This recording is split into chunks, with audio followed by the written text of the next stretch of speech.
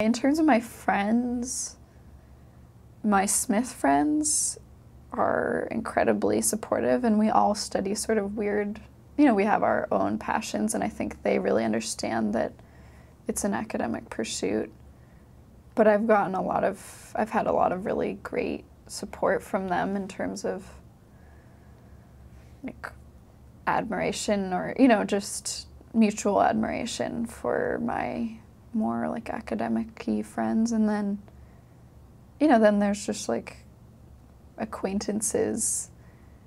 And it's funny to sort of observe myself and see when people ask me, what's your job?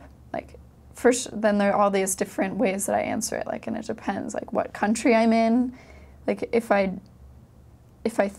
don't know, like, when I was living in Spain, like, no one knew what Yiddish was. Like, no one barely even knew what Lithuania was. So when I was saying, like, I'm going to Lithuania to study Yiddish, people would be, like, totally confused.